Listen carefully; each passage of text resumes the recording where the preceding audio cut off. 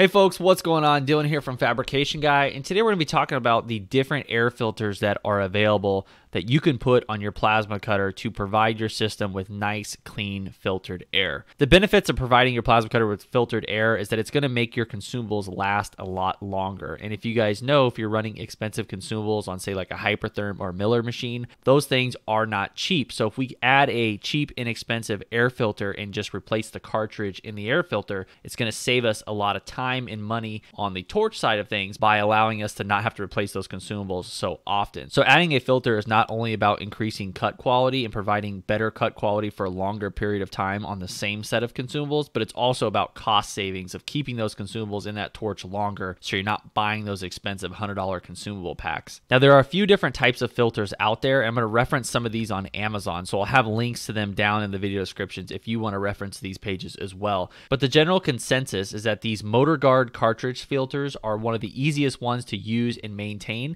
They just take a basic filter element like you see here. It almost looks like a roll of toilet paper, and I've actually heard people using a roll of toilet paper in there. I don't recommend that, but it looks like a roll of toilet paper, and they run about 20 bucks. You stick the filter in it and you're good to go. These little cartridge styles filters are easy to mount. Here's a picture here of a welding cart, and as you can see, this is the one with the 1/4-inch filter. It actually has the fittings on the bottom, and this guy has his air pressure regulator and the filter mounted right onto the cart.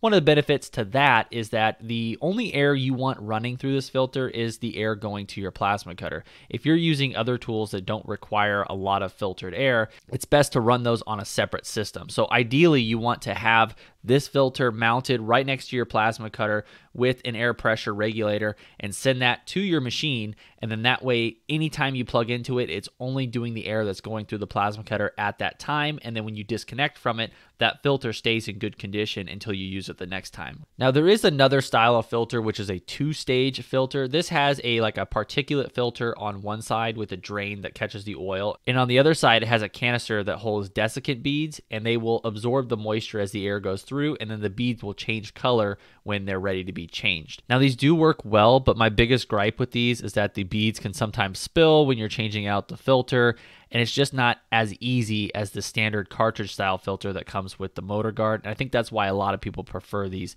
as it's just easier and it's cheaper and it's just a better experience overall. So guys, I think it's really worth it to add filtered air to your system. Like I said, if you have a welding cart or a plasma cutter cart that you can attach it to the cart, that is 100% your best option. It will really prolong the life of the filter and keep that cost savings high by only running the air through it that's going directly into your machine. I think it's really worth it, and if you're looking at expensive consumables, this will save you a lot of money in the long run and just give you better results with your cuts for longer periods of time.